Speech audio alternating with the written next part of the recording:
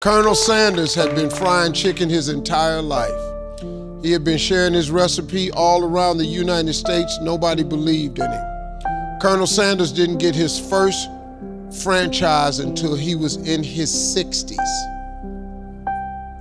Until Chick-fil-A came along, Kentucky Fried Chicken sold more chicken than anybody in the world. He didn't get his first franchise till he was in his 60s. You see that picture of him on the bucket? He ain't 20. That's an old ass picture on that bucket. I mean, when is it too old to be successful? Help me. It's never too late to be successful, you know?